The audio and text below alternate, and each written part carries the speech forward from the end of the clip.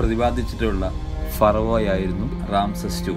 ഈ പേരതിൽ കൃത്യമായി പറഞ്ഞിട്ടില്ല എങ്കിലും ചരിത്ര പുസ്തകങ്ങളിൽ നിന്നും നാം മനസ്സിലാക്കുന്നുണ്ട് അത് റാംസസ് II എന്ന ഫറവോയായിരുന്നു. വളരെയേറെ കാലം ഈജിപ്ത് ഭരിച്ചിരുന്ന രാജാവ്. പേരും പ്രശസ്തിയും ഒരുപാട് ആർജിച്ച ക്രൂരനായ അഹങ്കാരിയായ രാജാവിന്റെ ഒരു പ്രതിമയിൽ നിന്ന് കവി മനസ്സിലാക്കിയ പാഠങ്ങളും പാഠഭേദങ്ങളുമാണ് ഈ കവിതയുടെ ഉള്ളടക്കം. എത്ര പേരും പ്രശസ്തിയും പണവും അധികാരവും ഉണ്ടെങ്കിലും കാലത്തെ അതിജീവിക്കുവാൻ അതിനൊന്നും സാധിക്കില്ല എന്ന ലളിതമായ പാഠമാണ് ഈ മനോഹരമായ കവിതയിലൂടെ കവി നമ്മളോട് പറയുന്നത്. നിർമ്മിച്ച കോട്ടകളും ഉയർത്തിയ സാമ്രാജ്യങ്ങളും കാലത്തിന്റെ കുത്തൊഴുക്കിൽ മരുഭൂമിയായി പരിണമിക്കപ്പെട്ടു എന്നതാണ് ഈ കവിതയുടെ ആശയം.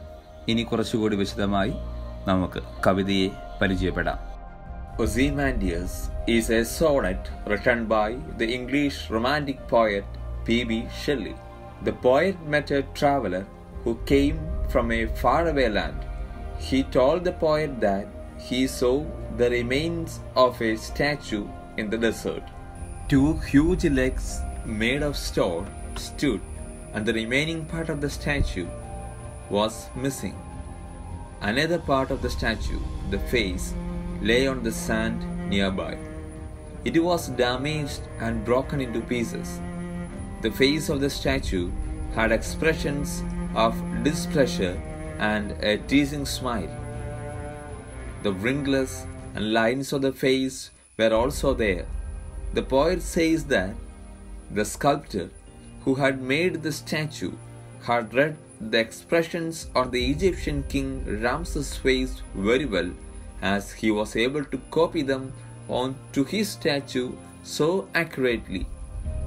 These expressions continue to exist even after the king's death through this lifeless statue.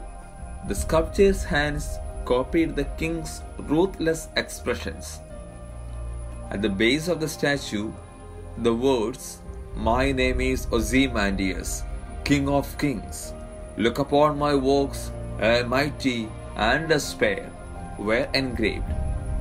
The king introduced himself as Ozymandias, the most powerful king.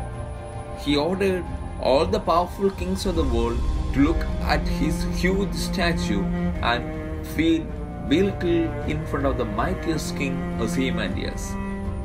The poet says that now nothing else other than this engraving remains. The statue broke down with the passage of time, and its broken pieces could be seen lying around. The vast desert stretched all around and seemed to be endless. The statue of the king Ozymandias was nowhere to be seen.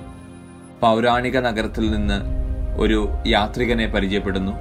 അദ്ദേഹം പറയുന്ന മണൽത്തിട്ടയിലെ ഭീമാകാരമായ ആ കാൽപാദങ്ങളുടെ പ്രതിമയെക്കുറിച്ചുള്ള പ്രതിപാദനമാണ് ഈ കവിതയായി മാറിയത്. ചുരുക്കി പറഞ്ഞാൽ ഒസിമാൻഡിയസ് എന്ന കവിതയിലൂടെ കവി നമ്മളോട് പറയാൻ ആഗ്രഹിക്കുന്നത് എത്ര വലിയ സാമ്രാജ്യത്തിന്റെ ഉടമയാണെങ്കിലും എത്ര വലിയ പേരും പ്രശസ്തിയും നേടിയെടുത്താലും അവയൊന്നും കാലത്തെ അതിജീവിക്കില്ല എന്നുള്ള സത്യമാണ്. ഈ യാഥാർത്ഥ്യത്തെ ആലങ്കാരികമായി ഒരു പ്രതിമയിലൂടെ പറഞ്ഞു തരികയാണ് P.B ഷെല്ലി എന്ന വിശ്വപ്രശസ്തനായ ആംഗലേയ കവി.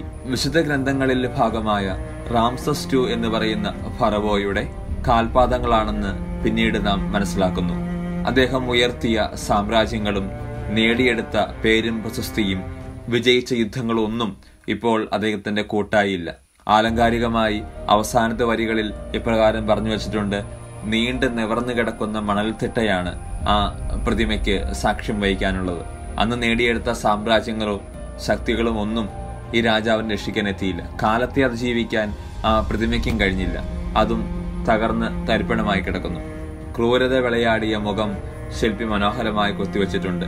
അഹങ്കാരം നിഴലിച്ച കണ്ണുകൾ മനോഹരമായി ശില്പി വാർത്തെടുത്തിട്ടുണ്ട്.